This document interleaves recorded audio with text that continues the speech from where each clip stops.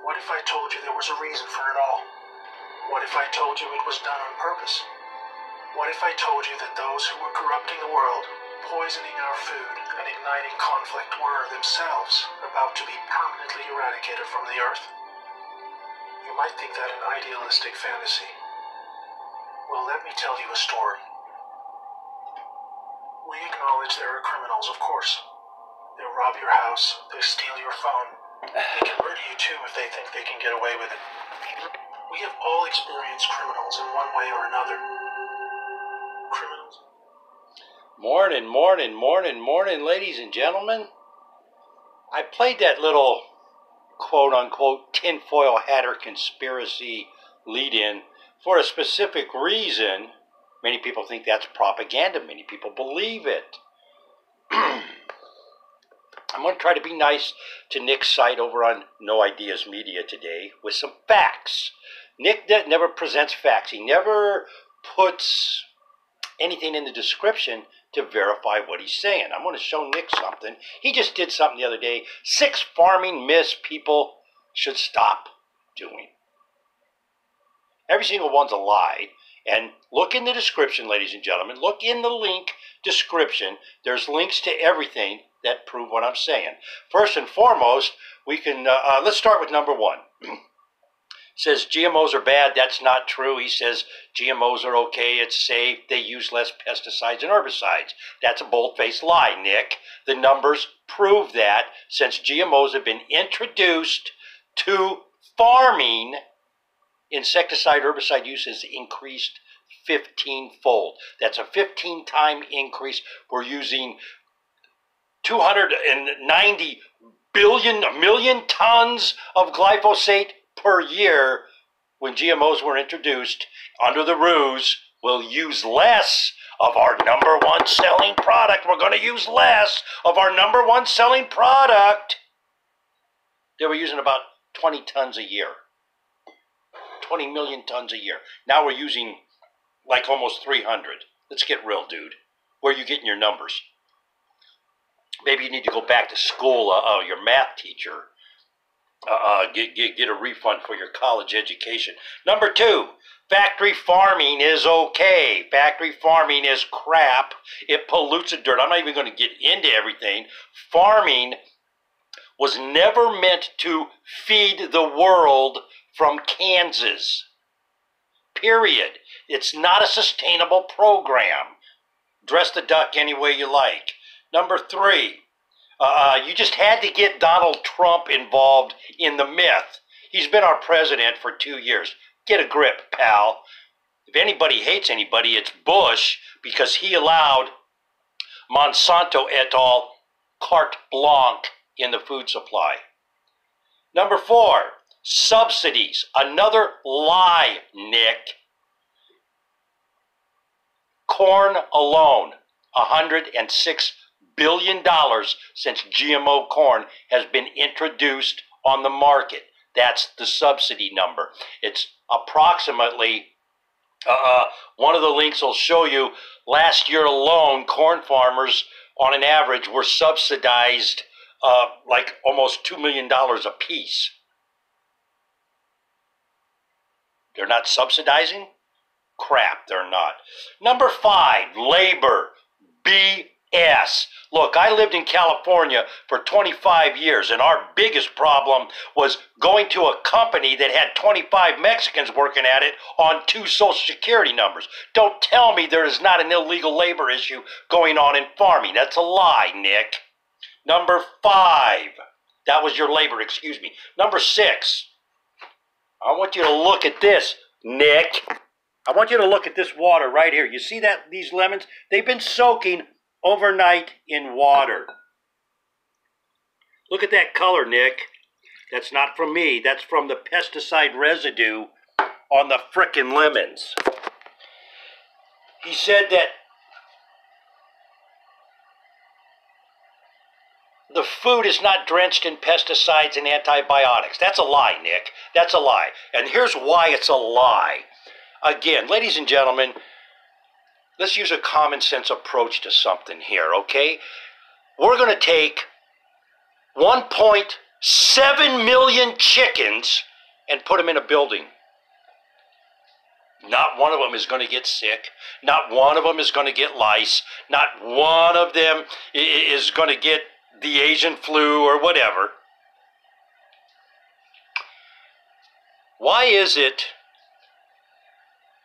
everybody's kids go out and they're playing all summer long, and they go back to school in the fall? It's getting to be school time almost everywhere. A friend of mine, we took their kids shopping for school clothes yesterday. So school's right around the corner, and what's going to happen when all the kids who have been running around with their couple of friends for the whole summer go to school, and there's 40 kids in that class, 35 kids in that class?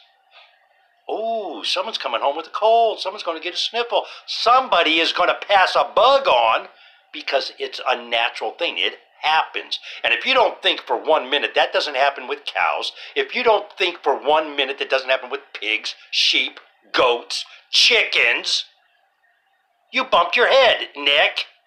That is the biggest issue in factory farming, the amount of antibiotics that are used.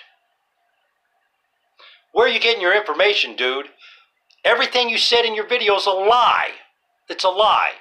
It's a propaganda piece for the industry. I find it ironic that somebody from Canada, quote unquote, I'm from Canada, I only know about Vermont's labeling law. We don't do this up here. No, all your canola is GMO canola.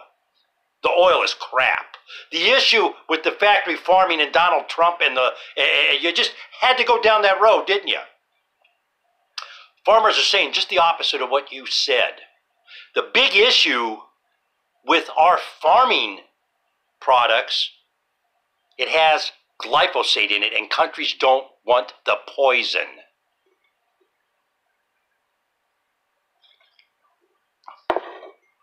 As to the regulation, the Monsanto trial this past week, the guilty verdict came in. It proves our EPA, our USDA, and our FDA have serious problems because they have been purchased. This little deal I showed you folks with that water.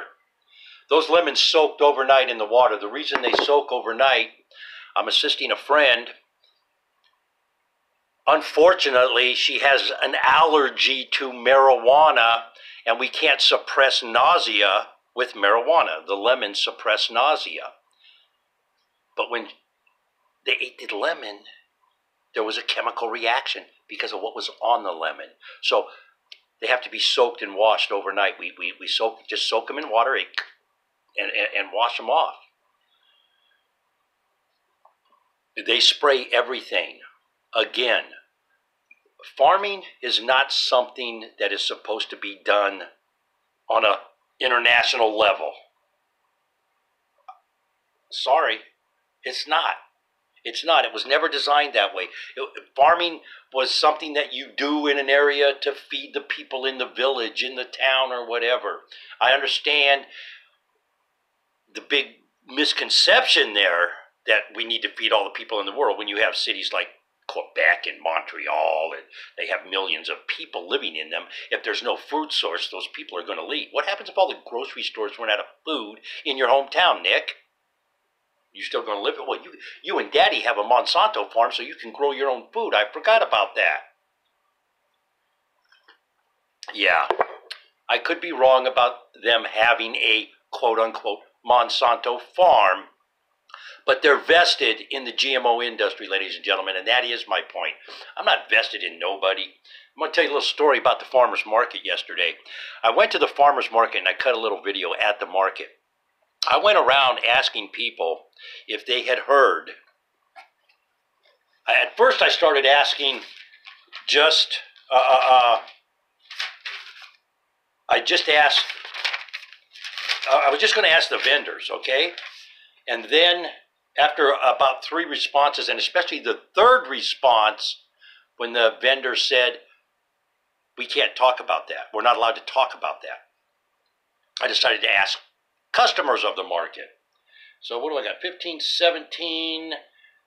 I have 17 people that said no, and only 6 people that said yes to this question. So I want you to think about that for a minute. That's a 3-to-1 ratio, just about. Just about. The question was, for the past 6 weeks, a trial has been going on in San Francisco, California, involving Monsanto. Are you familiar or have you heard about this trial? That was the question. I wasn't asking anybody to take a side or anything. That was the question. 17 said no, 6 said yes. One person even volunteered and said he felt his brother died from the exposure because he developed cancer after they started using the Roundup Ready products. They don't use them anymore. They've gone organic. This is a farmer's market. I've traveled all around the country covering farmers markets, folks. This is farmers market says, no, you're anti-GMO. You can't cover our market. That's per the market manager, Kaylee Dick, says, no, you're anti-GMO. And I'm telling you right now, the meat guy I talked to at this farmer's market, he's using GMO grains, folks.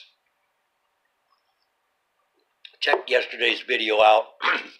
Very enlightening. But what I found more enlightening was I was talking to a guy, because I'm working on a story that I'll be talking about later today on Weekend Wrap for Property Preservation. I'm talking to a gentleman yesterday on the phone about property preservation, and I real quick tell him about what's going on at the market. I said, yeah, you know what, I'm in Springfield right now, and I'm on my way to another market in the Ozarks to talk to the people there. I want to get a feel for this. I said, I could just imagine what would happen if I'm at ground zero. There's so much animus. What would happen if I was in St. Louis? Would the animus about this subject be the same as it is here in Springfield? You know, St. Louis is 400 miles away, or 200 or something. I don't know. It's a ways from here. But that's where Monsanto is, of course, you know. And this guy, when I said something about the trial, this guy next to me kind of started pretending like he was fiddling around in his vehicle. And I kind of noticed he had been in my shadow. Why? I don't know. Kind of creepy, you know. I'm not that good looking, for any homosexual to want to follow me around or something. So I don't know, I don't know. I'm just kind of, I'm talking to my buddy. My friend comes, she goes to get in the car, and he's like trying to get in his car, so he says, excuse me, and then he just stands there, and I hang the phone up. Hey, I got to run, man. We got to go to the next stop. And as soon as I hang the phone up, excuse me, what are you trying to get people to sign up for? That was his question to me. I said, I'm not getting people to sign up for anything. I'm just asking them a question. Oh, what's the question? So I asked him the question. And with the little shit-eating, smirky grin, the little smarmy smuck, well, I've never heard of Monsanto. Who's that? I said, you live in Missouri, sir? He goes, yes, I do. I said, you're full of shit. Everybody in Missouri knows Monsanto.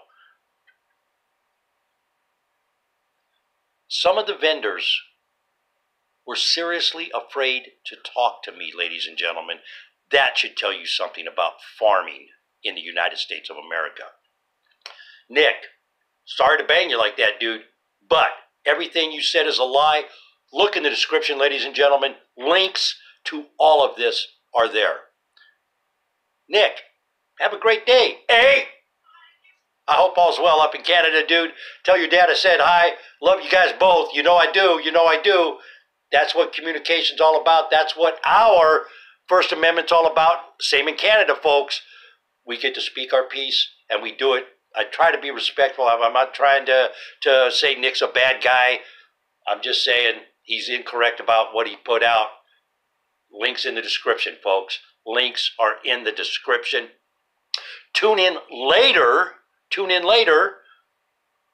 Weekend Wrap. We're going to talk about some stuff, some problems going on over there in that industry. Of course, Weekend Wrap will be brought to you by the Merkin Group down in Florida. This is coming to you, Aladay Mobile Media, coming to you courtesy Foothill Feed and Mercantile. They're in the Reno, Nevada area. They have non-GMO and organic feed for your animals. Give them a call. They're located at 1330 Geiger Grade in South Reno. They're on the way to Virginia City. Cool town it is. 775-852-0999. Tell the girls, tell Shannon I said hello. They'll love you. And they'll get you squared away. Can't be growing a pig with a third eye, can we now? Let's have a great day, folks. Let's all be safe out there, huh?